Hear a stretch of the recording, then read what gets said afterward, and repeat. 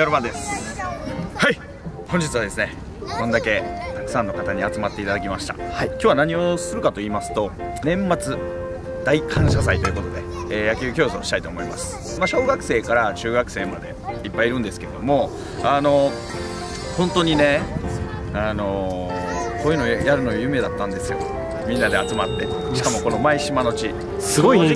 正直僕あんまりいい思い出ないんですよ、舞島。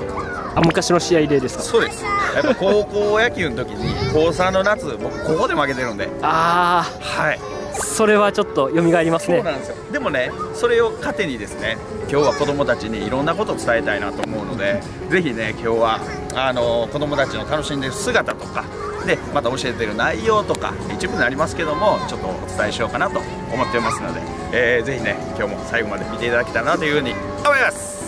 はい。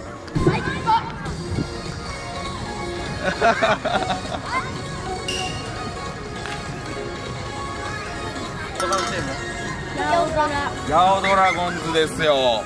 ヤオから。ヤオから。おお、すごい。すごい。まだまだまだ。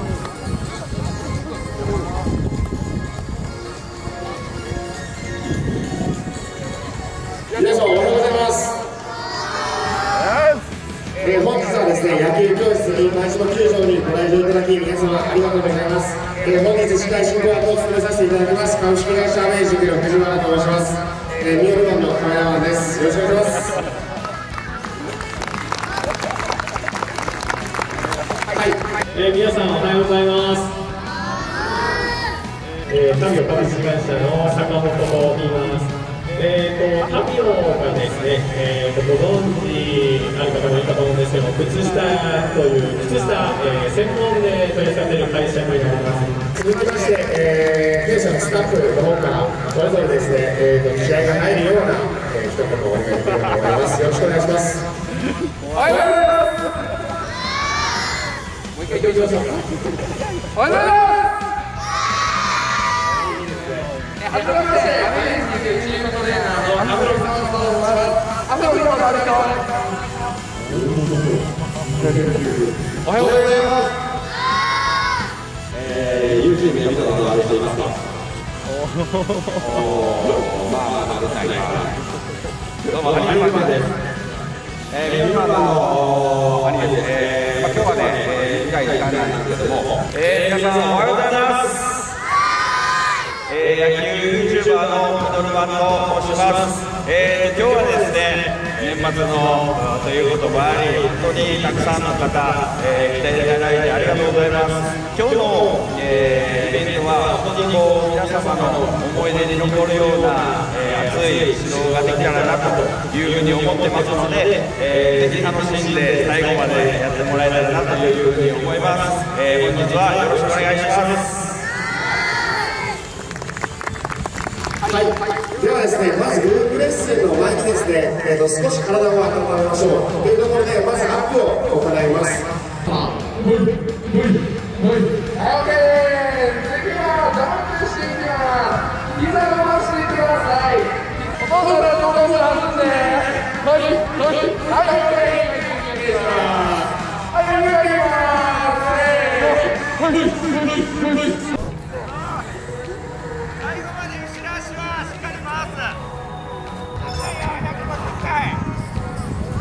みんなそのペースやと70回とかで終わっちゃうよ。これぐらいだと150回。最後まで振り切る。みんな全く分が聞こえへんで、音が音なんかもう全然誰も分ないよ。みんな大変苦しんでおります。中学生の部頑張って振って、まだよ、あと1分よ。はい、終了です。 OK です。その場で聞いといてください。みんなね、どこ疲れた？これで腕疲れた人、どこ疲れました？足疲れたよっていう人、足 OK です。振ってて手首と腕きつかった人はあまり振り方が良くない。腕はね、多少はきつくなるけど、一番きつくなってほしいのは下半身。これ下半身が最後までしっかり腰がね回ってる人は足めちゃくちゃきつくなる。いいねいいねいいねいいね。はいはいはい、もっと目線ピッチャーね。そう、はい、目線はピッチャー。はい、素晴らしい。それではもっと遠く触れるわ。はい、もっと遠く。はい、いいよ。はい、オッケー、休憩しましょう。きつかった人、正直正直きつない？きついよね。これがため。オッケー。これが今フラフラちょっとしたなーっていう人、正直でいいよ。フラフラしたってことは軸足に乗った時にみんなまだフラフラしてる状態。まだピッチャーの間関係なく自分の間で耐える時にフラフラしてるね。打てると思う？無理じゃない。勝手に崩れてるやつやで。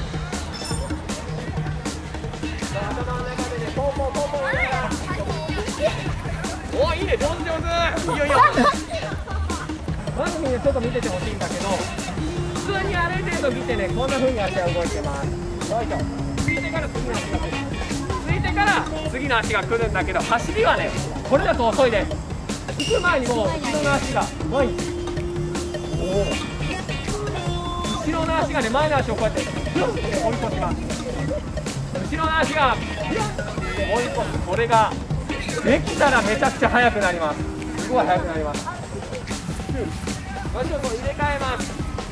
空中だよ。空中で足を入れ替える。空中で足を入れ替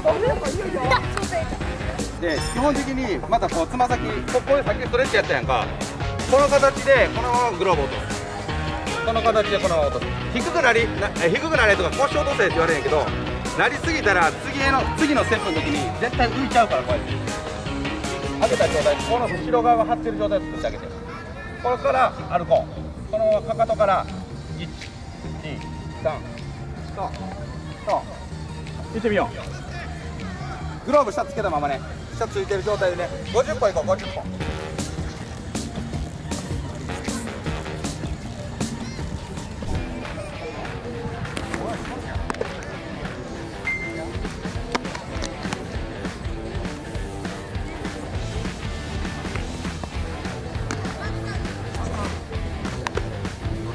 です。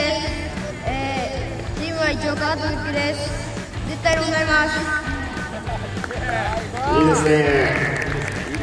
カウントはワンからいきましょう。カウントはワンからいきます。ファーストはですね、少し危ないので、寄っていってください。今から始まります。5年生なんで、はい、まずここは打ちたいですね。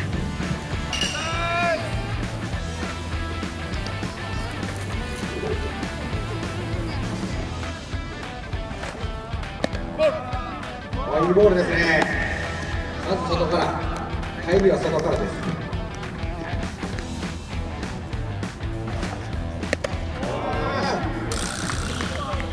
いいボール。抑えに行くよ。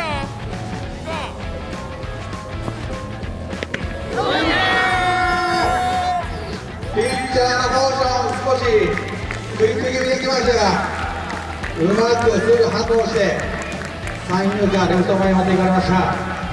経営クラブの藤原コーチです。抑えれるように頑張ります。よし行こう。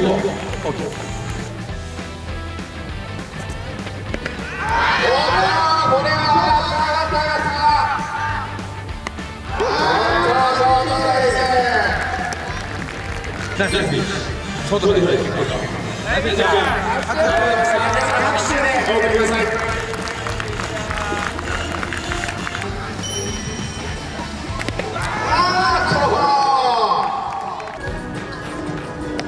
やばい。まさかのサードはボテボテです。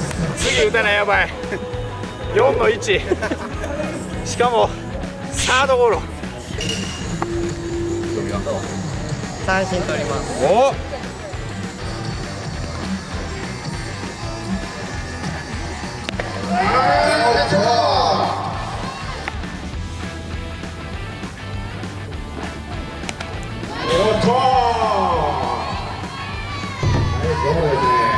少し危ないので注意してください。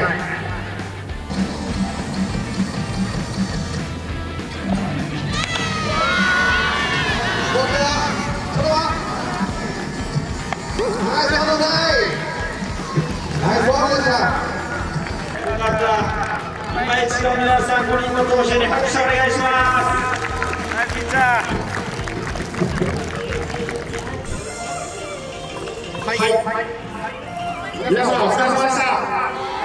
疲れた。ではですね、まず、先ほどの対戦でですね、勝利された方、4名の方、前に出てきてください。ではですね、4名の方には、ページの方からゲットラインバットの方と、あとタビオ様の方から、ベースボールソックスの方ですね、プレゼントさせていただきます。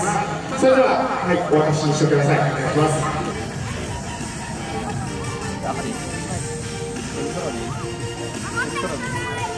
レン君には手袋。はい。じゃあレン君には黒のを使った手袋をプレゼントさせていただきます。はい。お願いします。ゲットラインバットをですね、の使い方など YouTube に載ってますので、皆様ぜひご登録お願いいたします。またですね、タビオさんのベースボールソックスの方も、タビオさんの YouTube チャンネルがありますので、そちらの方ぜひ、皆様登録お願いいたします。皆さんお疲れ様でした。僕はですね、現役を辞めて約6年ぐらいですね、6年ぐらい経って、こうやって野球指導をね、皆さんにさせてもらってて、必ず諦めずに必死にやっていれば、夢は叶うと思います。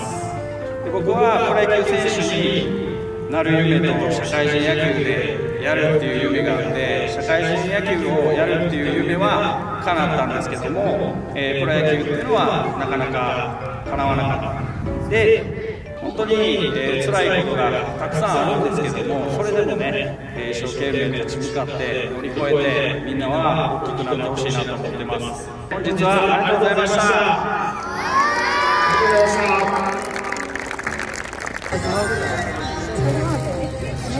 めっちゃ汚いボールしか昔いや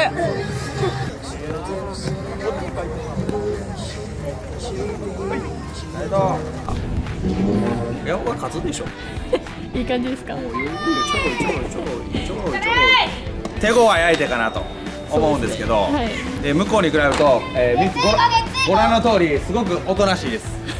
うちに秘める闘志をしっかりと出してほしいなと、そうすれば勝てるんじゃないかなと思っております。頑張ってください。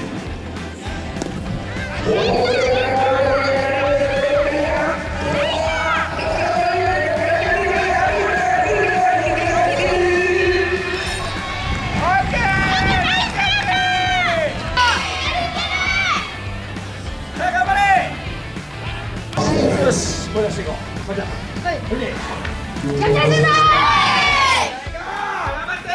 今同点みたいですけど。今同点ですね。3回の裏、同点なんで1対1なんで、追加点取って勝ちました。どうですか皆さん。どう？久々の試合なんで、ちょっと楽しいです。楽しい。よかった。どうですかキャプテンとして。いい選手いっぱいおるんで、打ってくれると願ってます。あ、願うだけですか。いやもうキャプテン打って圧勝したい。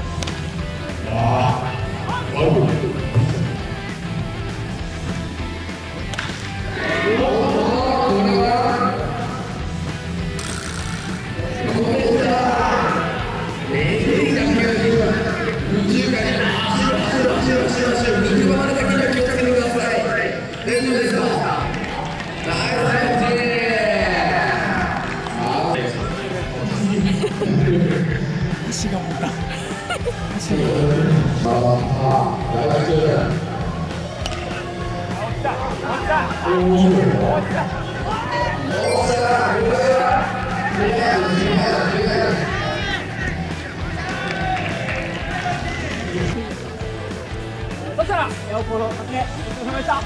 イエイ。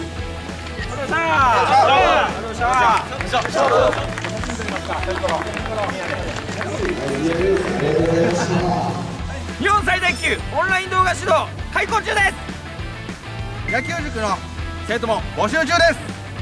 野球ギアも絶賛発売中です。女子野球チームアメージングも募集してます。ます。